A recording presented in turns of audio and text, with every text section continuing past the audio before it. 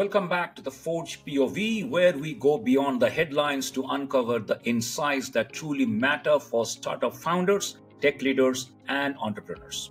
I am Subrata Kar. In our previous episode, we took a deep dive into DeepSeek, a company challenging the status quo in AI through its focus on efficiency and cost reduction. We explored its potential to disrupt NVIDIA's dominance. But that raises a much larger question. Is DeepSeek an isolated case or sign of a fundamental shift in the AI landscape? That's what we are tackling today, the future of AI infrastructure. Specifically, we will break it down into three key areas. Number one, the AI compute market. Beyond DeepSeek, what's really driving this explosion in demand? Number two, NVIDIA's dominance. Can anyone truly challenge it? Or are DeepSeek and others just nibbling around the edges? Number three, the rise of alternatives. Could open source AI chips and new monetization models be the key to broader access and sustainable growth? By the end of this episode, you will have a clearer understanding of the current state of AI compute market, the factors influencing its trajectory, and some potential opportunities and challenges that lie ahead. So let's get started.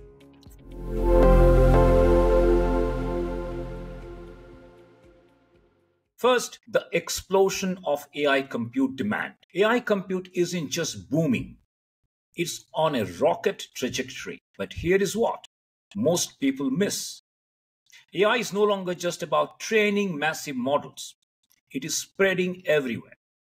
Smartphones, wearables, cars, industrial automation. AI is becoming embedded into everything. And what's really fueling this? Well, it's largely thanks to the surge in generative AI applications and large language models. These require immense computational power for training and inference. Cloud service providers like AWS, Azure, and Google Cloud Platform, who now own over half of the world's AI-ready data center capacity. They are rapidly scaling up infrastructure to meet skyrocketing demand. McKinsey latest report confirms that CSPs are the primary driver of AI compute expansion, outpacing even traditional enterprises in data center investments. This isn't just a gold rush. It's a long-term transformation. Number two, current market dynamics. Can anyone really dethrone NVIDIA? Now let's talk about some of the major players in this space. Right now, NVIDIA controls about 80% of AI GPU market.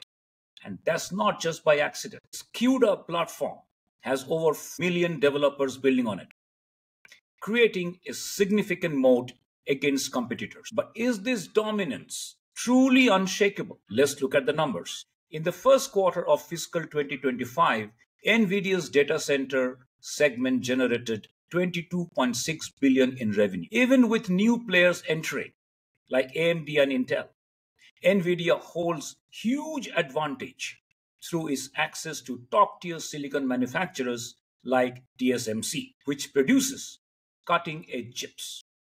That said, we are starting to see some cracks in the NVIDIA's dominance. First, there is a shift to custom AI chips. Big players like Amazon with Trainium, Google with TPUs, Microsoft with Athena, all are developing their own AI accelerators to reduce reliance on NVIDIA.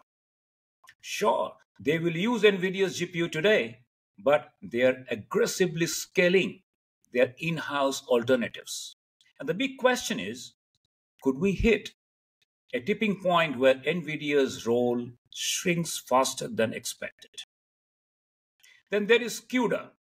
For years, NVIDIA's software ecosystem has kept enterprises locked in, but that might be changing. New AI compilers and frameworks like OpenAI's Triton, Modular's Mojo, and Intel's One API are working to break that lock-in.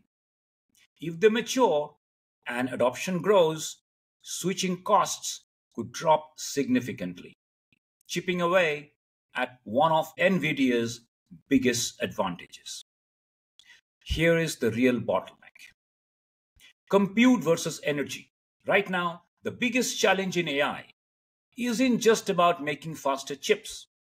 It's about power consumption. Training massive AI models takes an enormous amount of energy, and we are already hitting grid capacity limits. So the real question isn't just about who makes the best AI hardware. It's about who controls the energy infrastructure that powers it. Could that be where the real battle for AI dominance is headed? Despite these risks, switching away from NVIDIA isn't easy. Enterprises have poured billions into CUDA optimized AI stacks, and rewriting software or retraining models would cost millions of dollars. But history has shown that dominance in tech rarely lasts forever.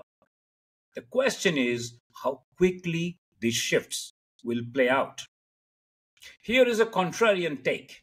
What if NVIDIA actually benefits from the rise of custom AI chips instead of being disrupted by them? Think about it. These new chips will still need three critical things: broad software compatibility, advanced AI model optimizations, and a thriving developer ecosystem. And guess who already has all that locked in? Is NVIDIA. CUDA has been the foundation of AI development for years, with millions of developers building and optimizing models specifically for NVIDIA hardware. So even as the hardware landscape shifts, NVIDIA might not lose its dominance.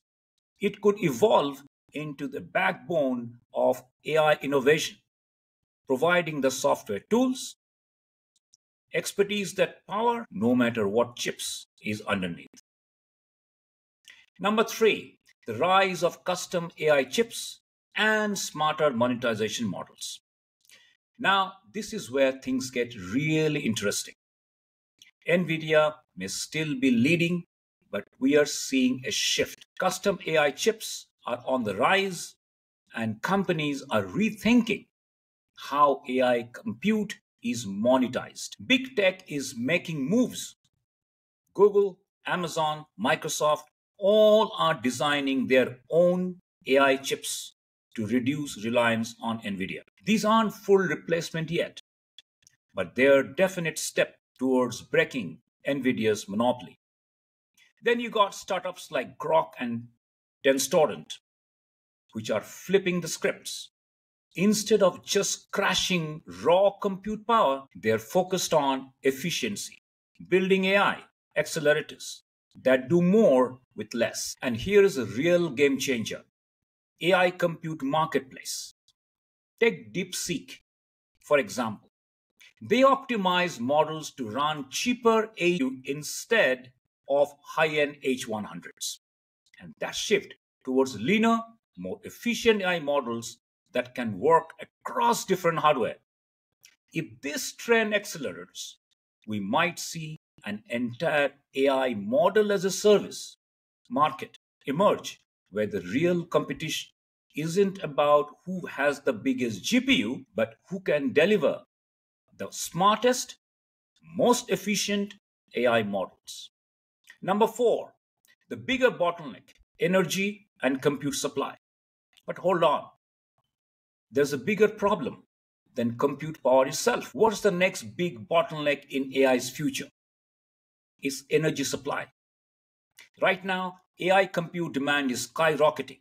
By 2030, AI workloads could consume more energy than entire countries. For instance, in the United States, estimates suggest that AI workloads could require approximately 600 terawatts hour of electricity by 2030, up from 147 terawatt hour in 2023. That's a massive jump.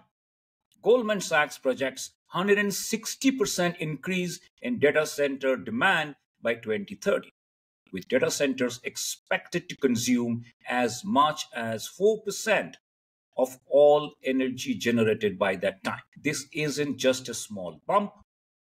It represents significant shift in how we think about energy consumption. So who solves this? Real game changer might not just be the chip makers, but companies investing in nuclear, fusion, and alternate energy sources. Without breakthrough in energy solutions, AI growth could hit a wall. Let me ask you this.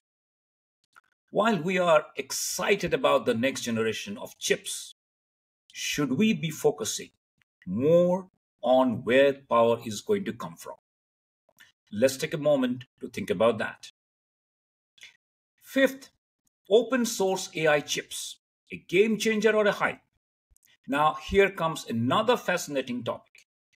Could open source AI hardware disrupt the market? DeepSeek is disrupting the market by open sourcing some of its AI technology, similar to what Linux did for software. One huge advantage: DeepSeek's DBRX model is more than order of magnitude, approximately 20 to 30 times cheaper than OpenAI's GPT-4 Turbo, offering huge cost savings. But here is a catch.